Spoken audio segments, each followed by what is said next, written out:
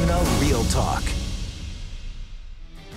All right, we're on. You just saw the latest episode of Wicked Tuna, and now it's time for Wicked Tuna Real Talk, where some of the best bluefin captains in the business get their chance to weigh in. I'm your host, Mike Salk, and joining us this week, Captain Tyler McLaughlin of the Pinwheel, Captain TJ Ott of the Hot Tuna, and of course, Captain Dave Carrero of the fishing vessel Tuna.com. Thank you for coming in, gentlemen. On this last episode, we saw the bite up north in Maine waters, and the fleet descended on the crowd hotspot. A couple of fireworks in there as well. Tyler, we'll start with you because it was your call. This is sort of your comfort zone up off Platts there in Maine. How did you make the decision to get up there, and how comfortable are you there?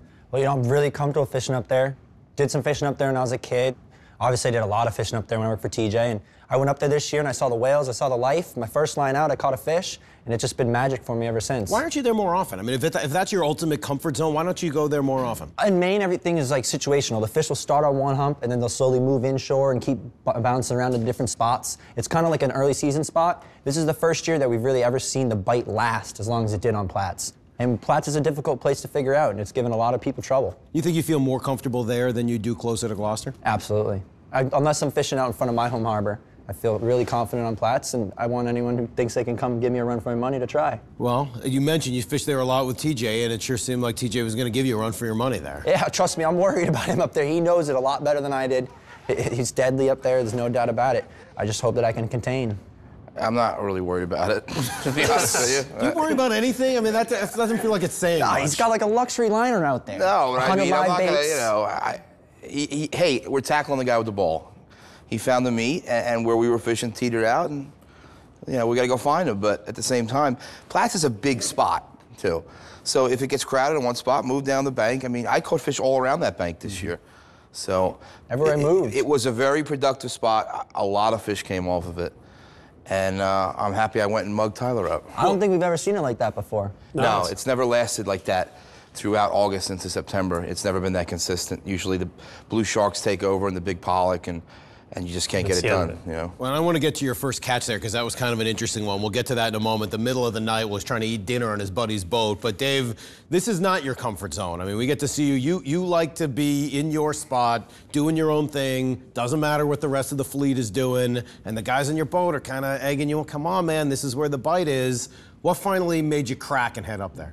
I mean, I got to do what I got to do. If I'm not catching fish where I am inshore, I like to stay inshore and not burn fuel. I'm here to make money. But if I got to go up to Maine to catch fish, I'm going to do what I got to do. But again, these guys have been fishing there a lot longer than I am. Mm-hmm. And as we discussed in other episodes, you know, every spot doesn't fish the same as the other. So for me to go up there, it's gonna take me some time.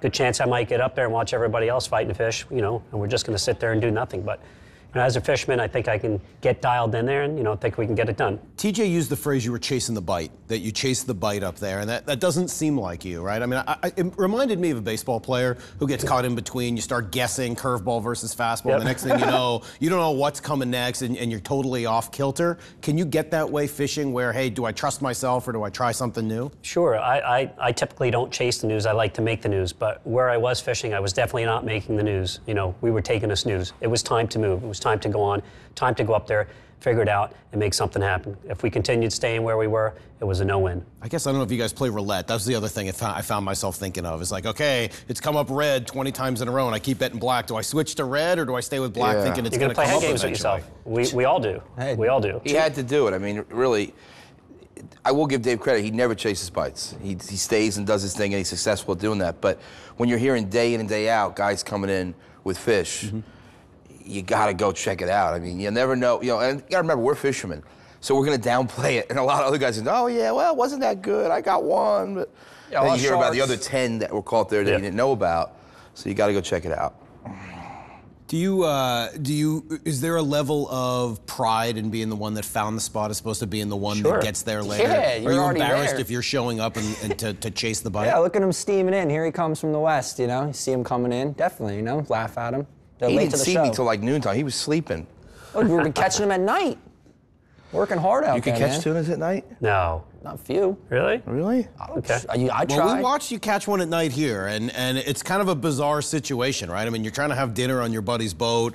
You got one of your guys, one of your crew members, David, is sitting there. He's not even on your boat. He's got to jump across in the middle of the night, which he said was worth it, and I'm not sure I agree with that. Well, you know, flat calm conditions. We go boat to boat like that all the time. You know, transferring Middle of the people. night, no big deal? No, no big deal. I mean, we're fishermen. We live out on the water. I mean, you know, we're good with handling our boats, and we can drop people off and transfer people no problem. Well, you end up with an 110-inch fish, so fighting it in the middle of the night, how great was that battle? Wonderful battle. I mean, night tuna fishing's awesome. They're all over up on top. They're pieing the water column. It's really good, you know. It's just hard to see them when they get around the boat, but there's nothing better than catching a fish at night. For me, it's relieving. Why night? I mean, what is it? Is it more exciting? Yeah, it just doesn't happen too often, and it's just nice to be like, wow, these things eat at night, and you know, It's a put them bonus. in the boat at night. It's cool. It's a bonus. Bonus fish? Yeah. Because they don't eat that much at night. Is that it? In certain spots, up on Platts, they do historically bite a little more at night than during the day. But I mean, I catch a very small percentage of fish at night, and I think we all. You know, it's just cool. You know, you're planning on catching your fish when the sun's up, you know, and then all of a sudden you wake up in the middle of the night or you're having dinner and the rod lap's over and you got a paycheck. I'm tickled. I mean, what's better than that? You keep somebody awake all night just to monitor that? Yeah. Or? yeah, Somebody has to stay someone's awake. awake. Someone's always Somebody awake has on to stay that boat. awake. Yeah, making sure, you know, there's not ships and freighters coming through or other boats. You know, you don't want to get run over at night. Obviously, we have lots of lights and stuff like that to try and show people where we're at. But So everyone's just sort of anchored up together in the middle of the night like there's that? like a high spot that everyone tries to get up on top of, and it seems the other boats kind of filter in. But the guys that are in the spot, those are the ones that are getting the bite. It became a zoo for sure. It did. Really? It was Googanville. It was. I've heard that phrase a few times. You want to explain it to everybody? Just boats running everywhere. I don't know who coined it, who started it, you know. It's just like around a a while. weekend warrior kind of hoople.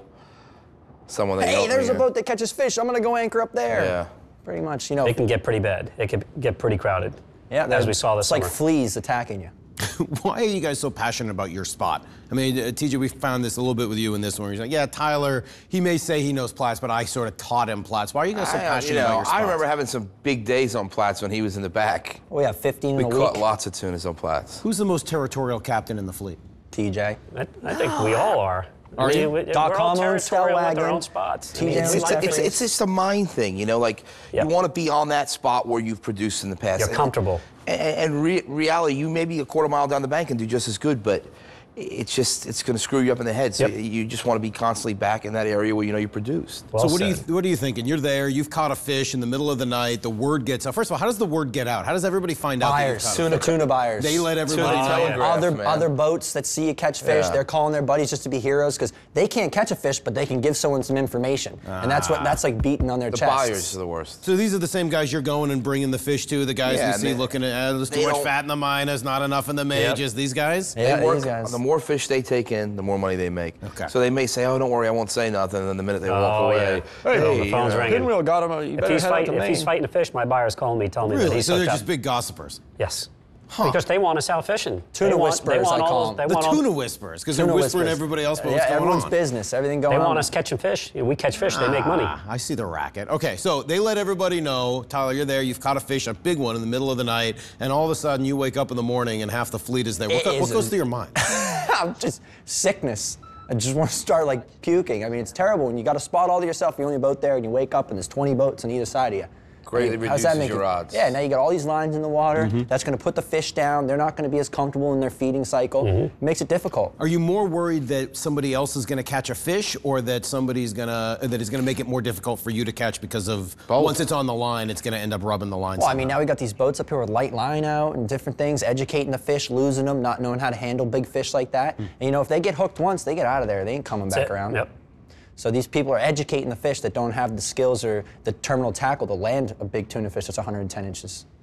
We also saw you, TJ, help Dave out. I mean, Dave's sort of out of his comfort zone there. He went up there, didn't have all of his stuff, didn't have enough water, didn't have enough ice. And for you, you said, you kind of were clear, hey, Dave looks to be a little out of his element. You asked a couple of questions, but at the end of the day, you help a guy who needs some help. It's a high seas courtesy, man. I know he'd do it for me, and he spent a lot of money to get there. He is my competition, but ultimately, I'd like to see everyone be successful out there. And if I could help him prolong his trip and quite possibly get a fish, I'm going to do it. And I do it for Tyler as well. I do it for Marciano. I do it for Paul. We do it for You know, everyone. We do it for each We all other. got to It's- coexist out there and help each other You out. know, I know what it's like to go home with your tail between your legs with no fish in the hole. And it's a terrible feeling. So as much as I don't want him to really smoke me, I definitely did help him out. But I felt good about him, and hopefully the karma comes around for me. It seemed like kind of a rare moment of weakness for you, Dave. I mean, you're a pretty confident guy in general. It seemed like, I don't want to say you felt like you didn't know what was going on, but you seemed a little more vulnerable than we're used to seeing. Yeah, you know, I mean, I was in a bad spot, you know, just things weren't happening. Going up there, like you said, I'm a little out of my element. I don't know much about the bottom. I don't know much about, you know, the bite, daytime, nighttime, what bait, what hook. You know, it just, I was out of it. But, you know, TJ was nice enough to help me out, give me some ice, and I could prolong my stay. Again, I was staying inside. I wasn't planning on being out for a few days. I wasn't planning on going that far. You know, so ice was a critical factor, as was fuel. You also have a new mate on your boat at this point. Jordy is just running the second week or so on the boat. How's that working out? Great. You know, Jordy has some experience. You know, he's proven himself already, and I'm going to give him a shot at it. I think he's going to be a great asset to the boat. Well, while you guys were fighting for territory up in Maine, you weren't the only ones. We also saw the harpoon guys getting after each other quite a bit, and Hollywood just attracts trouble, right? I mean, what is it about him that just attracts some of the anger, bitterness, competition that seems to follow him wherever he goes? He's not very quiet either. So, I mean, we love Wood, but he does definitely look for it.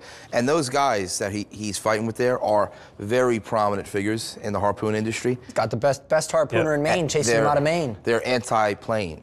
Right. They're not for the planes. They do it all on visual. They're very talented guys, and they're probably the best at that.